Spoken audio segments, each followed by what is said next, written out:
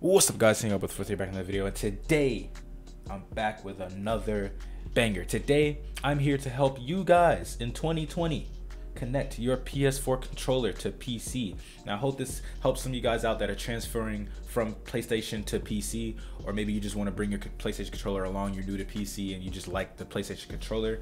It's the best one to you. Today I'm going to help you guys connect it to PC using a program called DS4 Windows. Now in this video I'm going to be doing it two specific methods. The first method that I'm going to do, or the first step to it, is a Bluetooth connection. I'm not going to be using wires, I'm going to be using Bluetooth. So if you guys have a Bluetooth adapter to your computer, then you're ready to go. You can use a cable, it works the same way. You just hook it up with a micro USB cable and you'll be ready to go. Second thing is this tutorial using DS4 Windows. I'm going to be playing, this is for basically Origin and Uplay and games that aren't on Steam. Steam has its own native PlayStation controller support, so I'm going to make a video on that later on, but this is for Uplay and Origin and games that just don't have that native controller support for PlayStation. They might have it for Xbox, but not for PlayStation. So let's go ahead and get into it. So the first thing you're gonna need is DS4 Windows. It's an amazing program. I'll have a link in the description below. Download that zip and then we can go ahead and get started. So once you have that downloaded, second thing you're gonna wanna do is connect your controller. Like I said, we're doing it Bluetooth style, so let's go ahead and do that. Let's go to devices, Bluetooth, and I have my camera right here showing my controller. This charger is a Power A charger. If you were looking at this and was wondering what this is, it's a Power A charger. It's about 30 bucks. It's pretty dope. So let's get into it. So the first thing you want to do is take your controller and you want to hold the share button and the PS button. Hold those down until the light at the top starts flashing. Once it's flashing, that means it's ready to pair. So the next thing you want to do is go to your computer, Bluetooth settings, hit add, and then you want to hit Bluetooth. And you should see wireless controller input. That's what you want to click. Click that, and your controller should connect. And it should turn this kind of light bluish color, this like transparent color. That means it's connected and ready to go. If it's changing a color or something like that, you might have Steam on. It's highly recommended that you turn Steam off in this setting. If you're playing any game that's not Steam, if you're playing like FIFA or Madden or something like that, and you're using DS4 Windows, it's highly recommended to turn off Steam because it interferes with the program. The controller supports kind of go at it and it messes with it. There is an option in DS4 Windows I'll show you later to hide DS4 controller, but I found that setting doesn't always work. So it's just best to just cut off Steam completely. So now that it's connected, you want to go ahead and open up that DS4 Windows program. So it'll come in like a zip.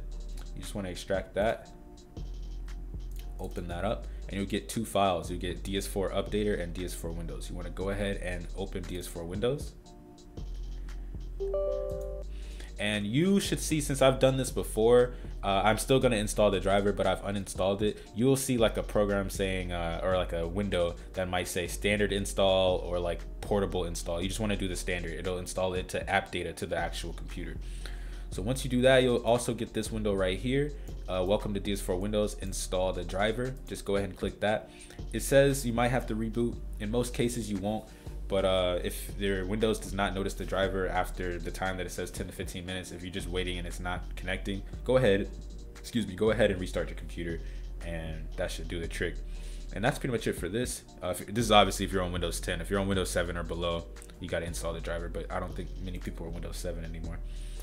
Alright, so now that we're here, that's pretty much it, and you can close this whole folder out. And here we have the program, DS4 Windows. Now for me, I'm gonna have to stop and start it again. And here we go. You should see the ID, the Bluetooth address of your controller, the status that it's connected, either Bluetooth or a wire, your battery percentage.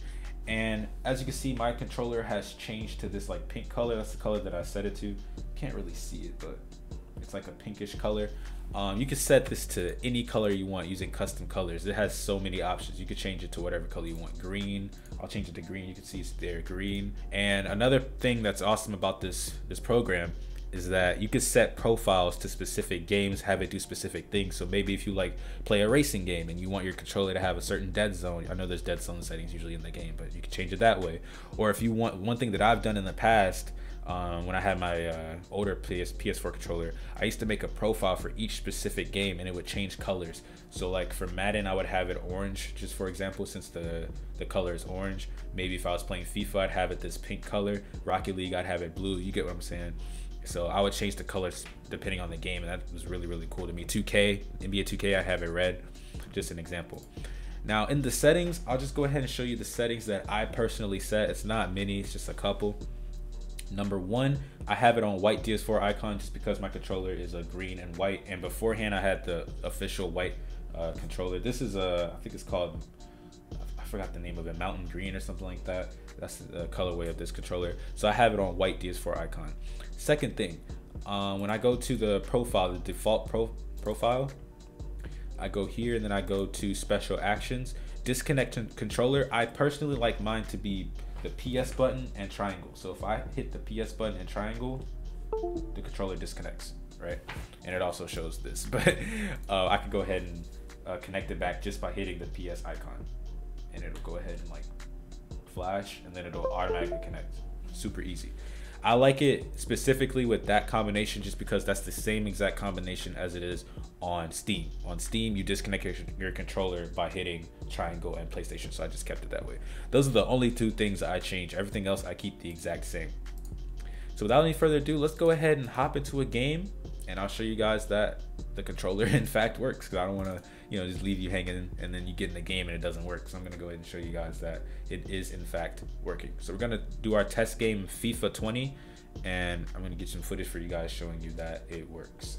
And one thing I should note specifically on FIFA 20, sometimes if you have your mouse cursor over the screen, when you're going through the menus, it'll highlight the one that your mouse is over. To fix that, just move your mouse cursor in the corner of a screen. So like for example, if I have it here, right? Every menu I go to, it'll highlight that one. You see what I'm saying? It'll highlight the one mouse is over. I can just move it over and it'll fix it. And one thing you'll notice if you're new to PC completely, to the people that are brand new to PC and they're brand new to using this program, you'll notice that you'll see Xbox icons. That is something that honestly you just have to get used to. If you've used the Xbox controller before, you won't have to worry about it. It'll feel natural. But if you're used to PlayStation buttons, you'll just have to get used to the fact that you'll see Xbox icons. That's something that you can't really change. On Steam, sometimes you can see the PlayStation icons, like on Rocket League. Sometimes you'll see PlayStation icons, but in most games you'll see Xbox icons. That's because the program masks your controller as an Xbox controller. So yeah, it's just something you get used to, but it's really cool. Honestly, it's not too bad. You get used to it fairly quickly. And I should note one last thing for this video that's very, very important. When you're disconnecting your controller, just to make sure none of your programs interfere with each other. Like I said before, I disconnect my controller by basically just hitting the PS button and triangle. So I hit that, you can see it on my screen, and I'll just hit this here. And basically, when you want to go back to playing a Steam game, to close out DS4 Windows, you can go to your bottom right of your screen. You'll see the icon. All you have to do is just hit the middle mouse button. But if you want to, you can right click and exit. But you can hit your middle mouse button over it, and then you can open back up Steam. And say, for example, if I wanted to play a PlayStation game, right? Or not a PlayStation game, say a Steam game like Rocket League. I could just go ahead and connect my controller again by just hitting that PS button. And it'll connect, and it'll turn the white color that I have set for Steam. And I can go ahead and hop into any game I want. So say, for example, Skater XL, it's a Steam game. I can just play a Steam game just like normal, same controller, you know what I'm saying? Very simple. That's pretty much it for me. I hope I helped some of you guys out that are new to PC or transferring or just want to start playing PC games with a controller. I thank you. Thank to everybody who comes to my specific video to help you out. And yeah, I hope you guys have a wonderful day or evening whenever you're watching this game. And I'll catch you guys later, man. Peace. If you like this video, please be sure to give it a like down below and subscribe if you enjoyed this type of content. Also, don't forget to hit that bell icon so you don't miss any future videos. Thanks, guys.